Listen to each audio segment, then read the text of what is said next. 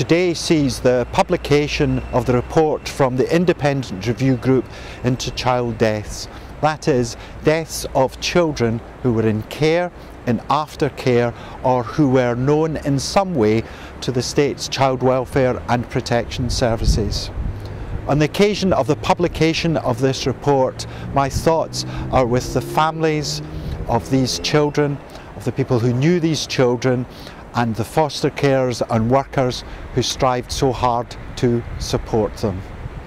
I do hope that these families do not find today's publication too intrusive.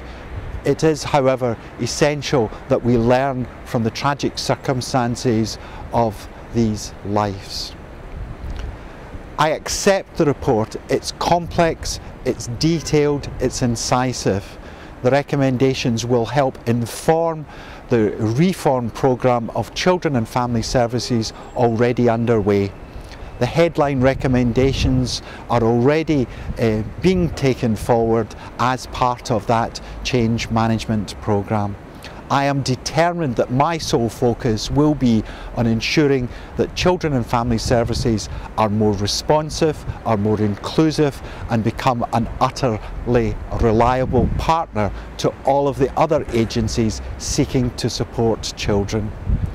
We cannot, however, do that alone. We require, as the report says, effective multidisciplinary working, and I hope that all agencies will look at their approach to children. Children should be seen and heard in modern Ireland in order that their needs are fully met and that they are healthy, that they are loved, and that they are educated to their full potential. I ask staff that they consider the contents of this report with great care.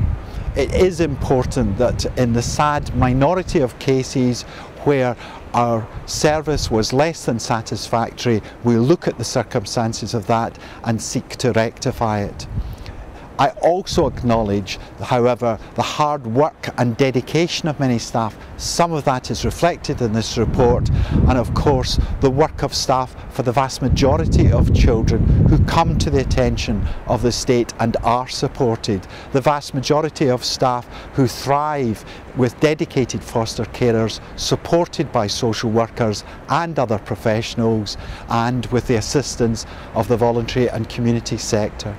As we move towards new relationships in 2013, children and family services will move slightly apart from the health service. However, it's crucial that we still accept that child protection and welfare is everyone's responsibility, and that we strengthen our interdisciplinary working and relationships, and we make sure that at all times we always put children first.